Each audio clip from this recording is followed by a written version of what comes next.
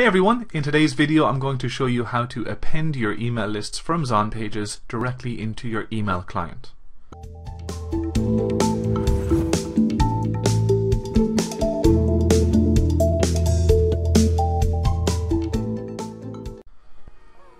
So guys, a few quick examples of email clients would be Mailchimp, GetResponse, ActiveCampaign and aWeber, etc. And these are email marketing platforms that are external to Amazon and they're external to ZonPages. As we know with ZonPages email appending service, you can actually build an email list full of potential clients, fans of your brand, and also past clients. When you gather all of your clients' information like names and their email address for email marketing, ZonPages will allow you to save this in an email list inside the system.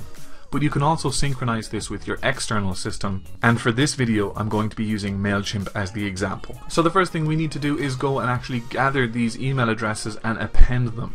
So go over to your toolbar on the left hand side from inside your ZonPage dashboard and simply click Email/Phone Append. In the body of the page here you're going to see some older appends that I've done. But for a new append, we have an option at the top of the screen, and the option is to either append all of your clients to one list or append specific clients. Now, if you only sell one product on Amazon, I would recommend appending everyone, but I sell multiple different types of products, so I don't really want to download everyone into one list because then I can't market in a more focused way. If someone purchased product A, they may not be interested in my product B, so why would I send them emails about that when I could send them more email about product A or more relevant products like product A. So in this case I'm going to append specific clients, and the next page is just going to show you some filters so that you can include and exclude some people based on their activity. Some of these filter parameters include how much someone spent on your products, if they received a discount or not, if they're repeat buyers. You can set the dates between when they were actually active clients, and you can also set date parameters between two dates in which they purchased your products. So you can really drill down and niche down and get some very focused email lists.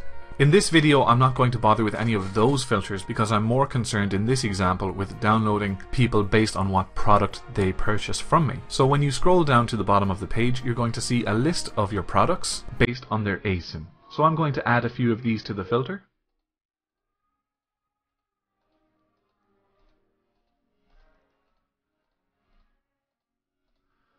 And I'm going to set my product selection date between January 1st and the end of this month, which is August 31st, 2017. And the final thing you need to do is click on Filter Clients.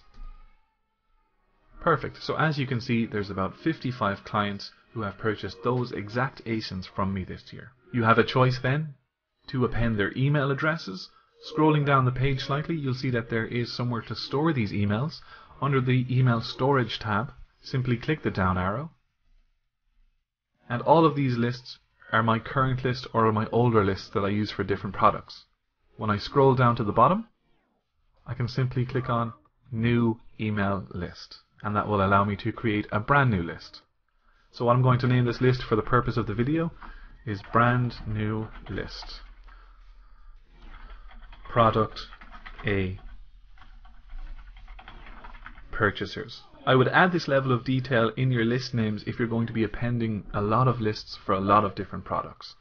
Simply click on Create New Client List and then click on Append.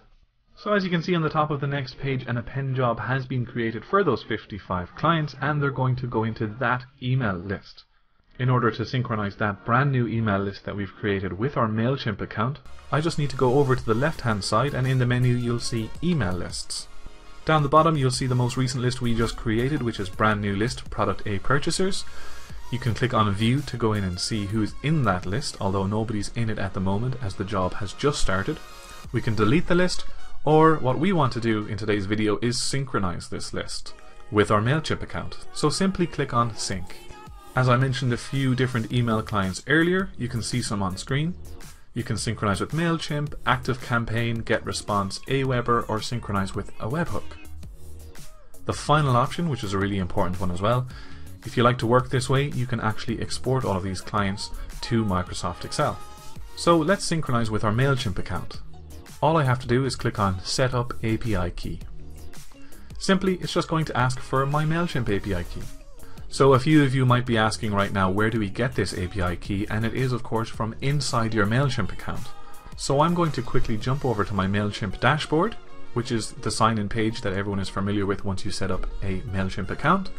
And over on the top right hand side of the screen you'll see a button with a drop down, and you simply need to go to your own profile. So click on Profile. Here you'll be able to make changes to your account and all of that kind of stuff, but what we're looking to do is create a new API key for this email list, and you'll find that under the Extras tab. So click Extras. You'll see here the second option in the middle is API keys. Click on API keys. Now if you have a brand new Mailchimp account, you're not going to see the number of API keys I have. I currently have a lot of different API keys set up for a lot of different integrations with different softwares for different reasons. So what you'll need to do is simply go to the bottom of the page and click on Create a Key. So you'll be creating a brand new key for yourself. Now that just happens automatically, and as you can see once I click that, at the top of the page you'll see that there is a new API key ready to use. And if you look down here, you'll see that this is the most recent one, just did it a moment ago, and here is the key. So simply click on the key, copy the whole thing, jump straight back to ZonPages and paste it in there. As soon as I click on Save API Key, your Mailchimp account will now be synchronized with your ZonPage account for that email list. And if you ever change email client or move from Mailchimp to another, you can simply click on Disconnect and set it up again from your email list page. So everyone, I hope that was of some use to you, and I hope it solved the mystery between syncing your ZonPages account with your Mailchimp account. I will place some more ZonPage tutorials on screen at the end of the video, and I'll also link to them in the description. The first link you'll see in the description below is a link to ZonPages itself, and I do highly recommend going over to ZonPages to check it out for yourself and sign up for an account. Thank you guys so much for watching this far with me, and stay tuned for the next tutorial.